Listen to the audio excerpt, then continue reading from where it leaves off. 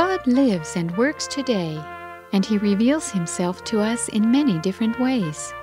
Today's meditation by Basilea Schlink, A Father's Love, tells us about one of these special plans He has thought up to show us His fatherly love.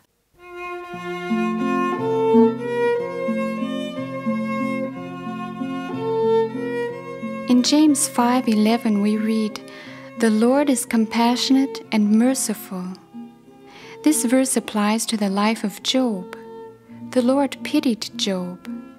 God as the Heavenly Father suffered with His servant when he had to go through such difficult trials. Whoever bears the sufferings of another seeks ways to prepare a good ending. So at the end, God bestowed upon Job more than he had had before. This is an eternal law of the love of God and His relationships to His chosen ones. Therefore, wait for the gracious end of your suffering, and you will experience that God will do more good things for you than before.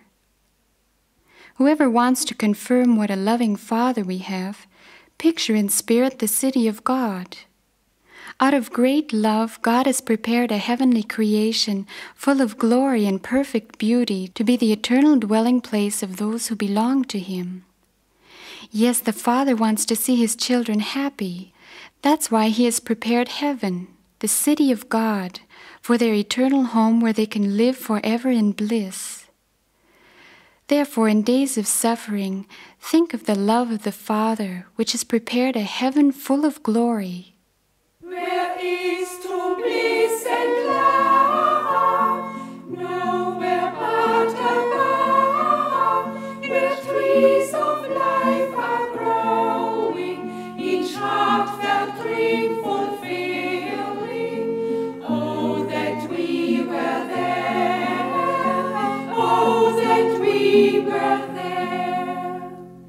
Where pain is turned to pleasure, such bliss can measure.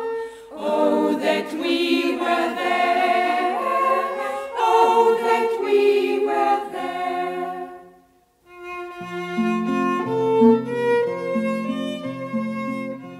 The Father Himself has promised that He will wipe away every tear from our eyes. He will take us into His arms and will embrace us, just as Jesus depicted it in the parable of the prodigal son.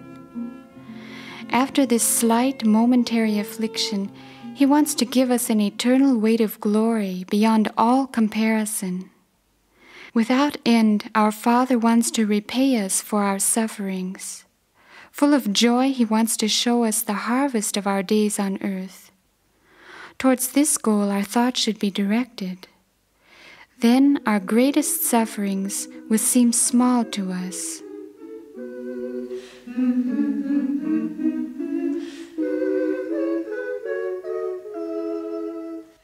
Heaven's glory bright, such wondrous holy light, all sorrow, pain, and woe, at sight of you must go.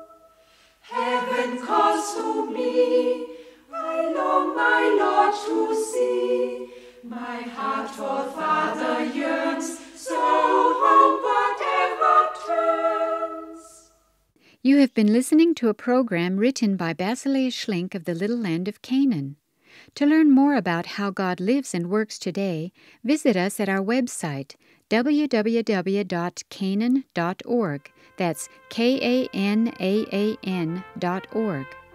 If you contact us, we would be happy to send you a free inspirational booklet.